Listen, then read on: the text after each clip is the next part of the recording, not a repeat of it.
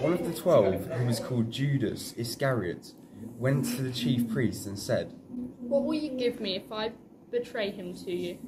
They paid him 30 pieces of silver, and from the moment he began to look for an opportunity to betray him.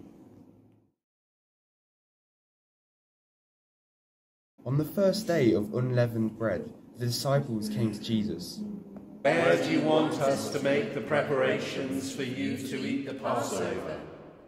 Go into the city to a certain man and say to him, "The teacher says, my time is near. I will keep the Passover at your house with my disciples." So the disciples did as Jesus had directed them, and they prepared the Passover meal. When it was the evening, he took his place with the 12, and while they were eating, he said, "Truly, I tell you, one of you will betray me." And they became greatly distressed and began to say to him one after another, "Surely not I, Lord." "The one who has dipped his hands into the bowl with me will betray me. The Son of Man goes as it is written of him. But woe to that man by whom the Son of Man is betrayed. It would have been better for that one to have been born." Judas, who betrayed him, said, "Surely not I, Rabbi." "You have said so." While they were eating, Jesus took a loaf of bread, and after blessing it, he broke it, gave it to the disciples, and said, "Take, eat, this is my body." Then he took a cup, and after giving thanks, he gave it to them, saying, "Drink from it, all of you, for this is my blood of the covenant, which is poured out for many for the forgiveness of sins. I tell you, I will never again drink of the fruit of the vine until that day when I drink it new with you in my Father's kingdom." When they had sung the hymn, they went out to the Mount of Olives.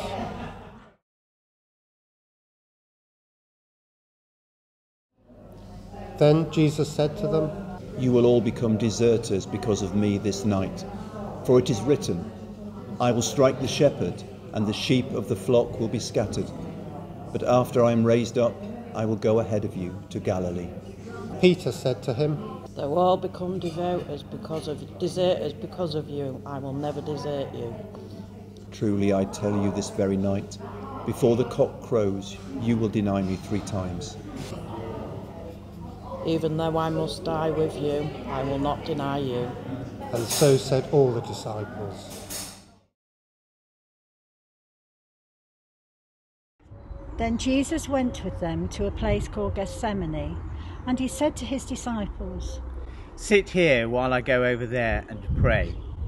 And he took with him Peter and 2 sons of Zebedee, and began to be grieved and agitated. And then he said to them, "I am deeply grieved, even to death. Remain here and stay awake with me." And going a little farther, he threw himself on the ground and prayed, "My Father, if it is possible, let this cup pass from me. Yet not what I want, but what you want." Then he came to the disciples and found them sleeping. And he said to Peter, "So could you not stay awake with me 1 hour? Stay awake and pray, that you may not come into the time of trial. The spirit indeed is willing, but the flesh is weak." Again he went away for a second time and prayed, "My Father, if this cannot pass unless I drink it, your will be done." Again he came and found them sleeping, for their eyes were heavy. So leaving them again, he went away and prayed for the 3rd time, saying the same words. Then he came to the disciples and said to them, "Are you still sleeping and taking your rest? See, the hour is at hand, and the Son of Man is betrayed into the hands of sinners. Get up, let us get going. See, my betrayer is at hand."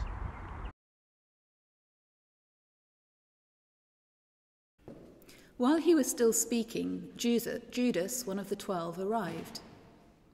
With him was a large crowd with swords and clubs from the chief priests and the elders of the people.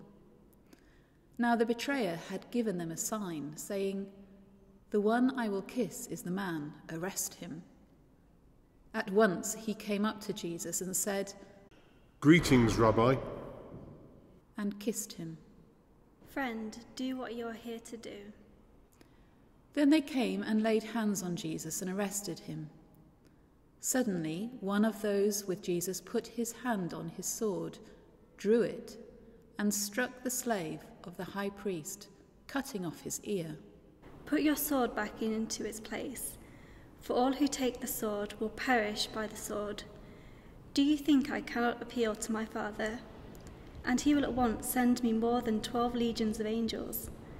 But how then would the scriptures be fulfilled, which say it must happen in this way? At that hour, Jesus said to the crowds, Have you come out with swords and clubs to arrest me, as though I was a bandit? Day after day I sat in the temple teaching, and you did not arrest me. But all this has taken place so that the scriptures of the prophets may be fulfilled. Then all the disciples deserted him and fled.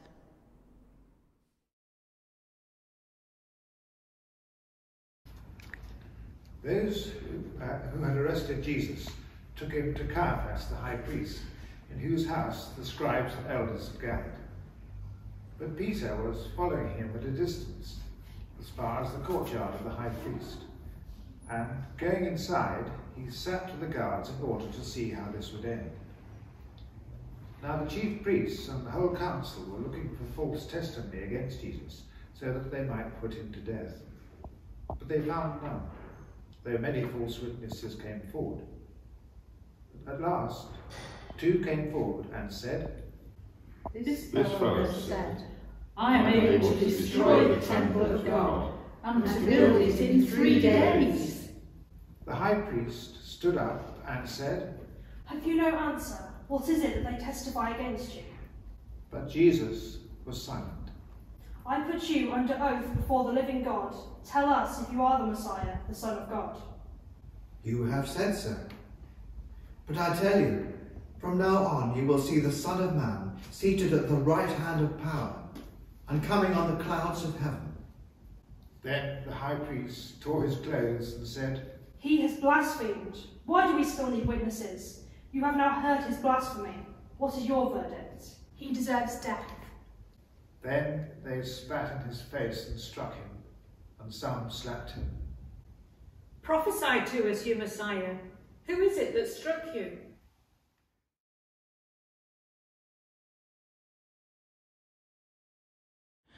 Now Peter was sitting outside in the courtyard. A servant girl came to him and said, You also were with Jesus the Galilean. But he denied it before them all. I do not know what you're talking about.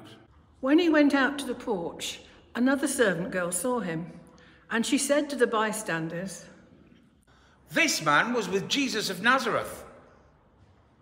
Again, he denied it with an oath. I do not know the man. After a while, the bystanders came up and said to Peter, Certainly you're also one of them. Absolutely. Then he began to curse, and he swore an oath. I do not know the man. At that moment, the cock crowed.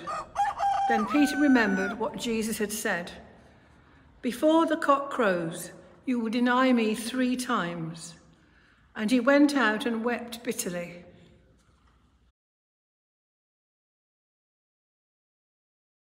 When morning came, all the chief priests and the elders of the people conferred together against Jesus in order to bring about his death. They bound him, led him away, and handed him over to Pilate, the governor. When Judas, his betrayer, saw that Jesus was condemned, he repented and brought back the 30 pieces of silver to the chief priests and the elders. I have sinned by betraying innocent blood. What is that to us? See to it yourself. Throwing down the pieces of silver in the temple, he departed, and he went and hanged himself. But the chief priests, taking the pieces of silver, said, It is not lawful to put them into the treasury, since they are blood money.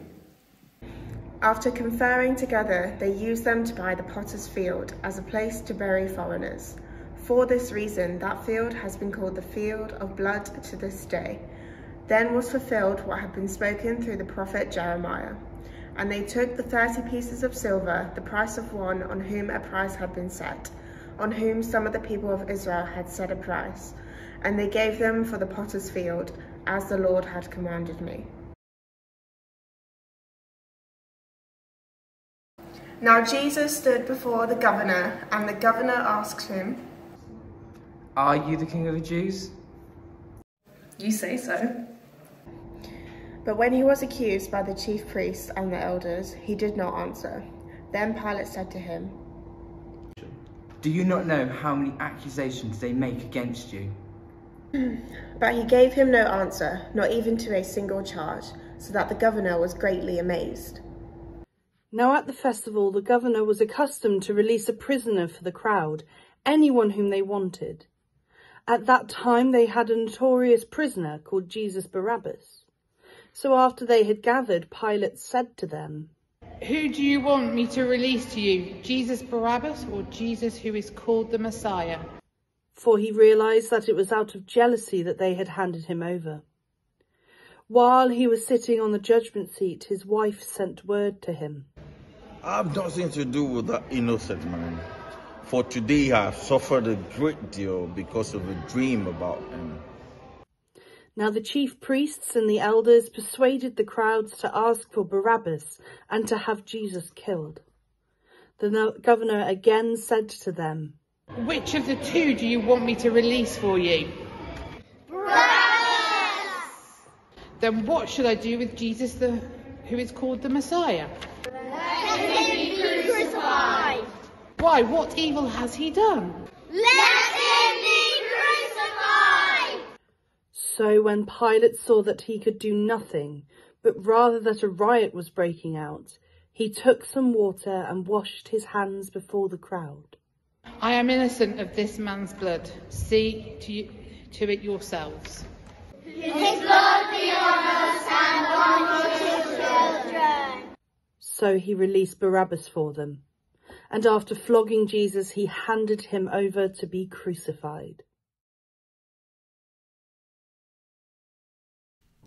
Then the soldiers of the governor took Jesus into the governor's headquarters, and they gathered the whole cohort around him. They stripped him and put a scarlet robe on him, and after twisting some thorns into a crown, they put it on his head. They put a reed in his right hand and knelt before him and mocked him. "Hail, King of the Jews!" They spat on him and took the reed and struck him on the head. After mocking him, they stripped him of the robe and put his own clothes on him. Then they led him away to crucify him.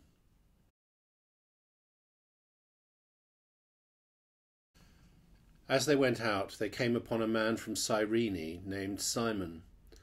They compelled this man to carry his cross. And when they came to a place called Golgotha, which means place of a skull, they offered him wine to drink mixed with gall. But when he tasted it, he would not drink it.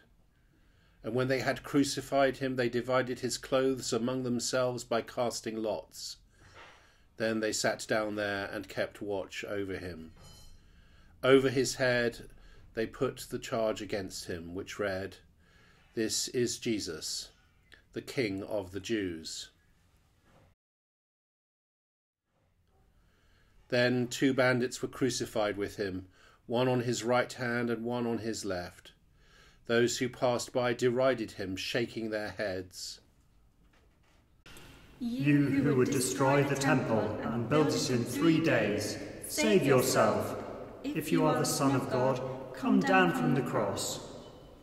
In the same way, the chief priests also, along with the scribes and elders, were mocking him, saying, He saved others. He cannot save himself. He is the King of Israel. Let him come down from the cross now, and we will believe in him. He trusts in God. Let God deliver him now, if he wants to, for he said, "I am God's son." The bandits who were crucified with him also taunted him in the same way.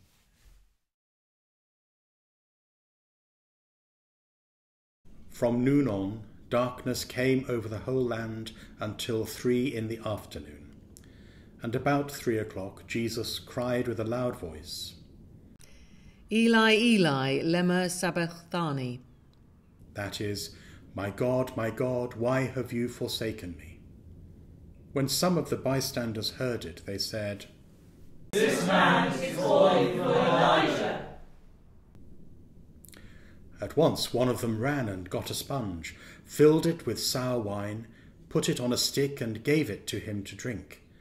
But the others said, Wait, let us see whether Elijah will come to save him. Then Jesus cried again with a loud voice and breathed his last. At that moment the curtain of the temple was torn in two from top to bottom. The earth shook and the rocks were split. The tombs also were opened, and many bodies of the saints who had fallen asleep were raised. After his resurrection they came out of the tombs and entered the holy city and appeared to many. Now when the centurion and those with him who were keeping watch over Jesus saw the earthquake and what took place, they were terrified and said, Truly this man was God's son. Many women were also there, looking on from a distance. They had followed Jesus from Galilee and had provided for him. Among them were Mary Magdalene and Mary the mother of James and Joseph and the mother of the sons of Zebedee.